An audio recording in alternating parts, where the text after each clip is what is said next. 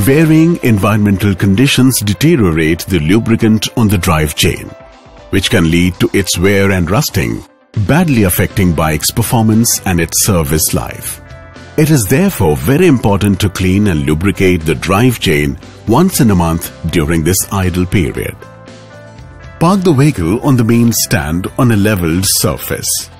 For vehicle without a main stand, use a wooden block under the engine to raise the rear wheel. Remove the ignition key from the ignition switch and shift the transmission to neutral. Now, remove the chain case if available. Spray a commercially available drive chain cleaner over its entire length and leave it idle for a few minutes. Clean and remove any dirt from the chain using a soft nylon brush. Wipe off the drive chain using a clean dry cloth. Lubricate the drive chain using a commercially available lubrication spray or oil.